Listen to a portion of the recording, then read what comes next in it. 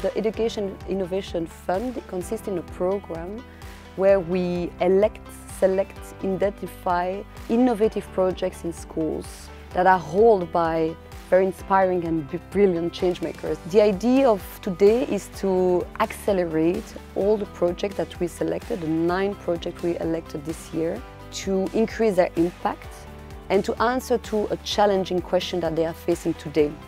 And so we invited people from the civil society, from the education sector, but also outside the education system to help these project owners to answer the challenges. Si on veut qu'un jour tous les jeunes aient une éducation de qualité, on ne va pas y arriver tout seul. Il faut vraiment travailler en collaboration avec les différents acteurs et co-créer. We hebben vandaag heel erg interessante projecten gezien over hoe dat we anders kunnen omgaan met het milieu, hoe dat we anders kunnen omgaan met onszelf, met de druk die dat er van buitenaf komt.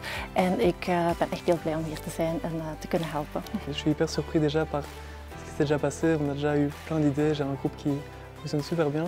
On a vraiment des idées nouvelles, des choses que j'aurais pas pu faire par moi-même, des idées aussi, des liens qui peuvent se faire que moi j'ai pas à la base. Door leraren vertrouwen te geven in vrijheid en zelf de kans te geven om changemaker te zijn, zo krijg je gelukkige leraren.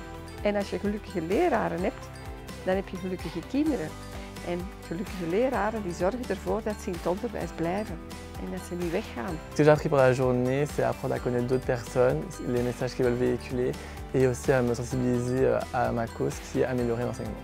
Je trouve que des journées comme celle-ci sont très convaincantes et vraiment nécessaires pour plusieurs raisons. La première, c'est que je trouve que ça inspire vraiment, ça donne envie d'aller plus loin dans notre engagement. Als je wil dat leerlingen, dat ondernemers worden, dat ze creatief zijn, dat ze goed kunnen communiceren, ja, dan moet je dat ook in je onderwijs, in die mini-maatschappij, want dat is uiteindelijk een school, dan moet je dat daar ook in stapjes al gaan toepassen. And we agree today that it takes an ecosystem to create a changemaker.